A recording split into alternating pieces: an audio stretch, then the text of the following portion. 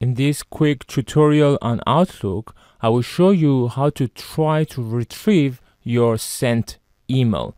So the step number 1 is to go to your sent emails, then select the email that you want to retrieve, double click on it to open it, and then under the move section under message, select actions, and here you have the option to recall this message.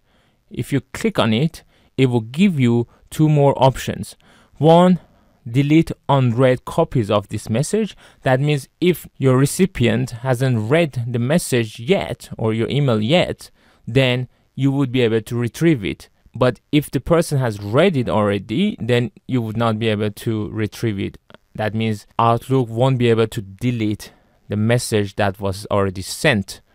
The second option is that it would delete any unread copies and replace it with a new message. In other words, you could correct the mistake that you have done on that email. For example, some numbers that you entered incorrectly, you can change that and then overwrite that previous email with the new copy. Another thing is that if you check this box, it would tell you if your recall succeeded or not. This is also important to note.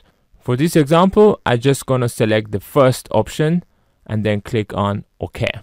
And here you would get a notification saying you tried to recall this message on this date, on this time. I hope this video was useful. If it was, please don't forget to watch my other videos on my left and to subscribe to support my channel. I hope to see you in my next video. Bye bye.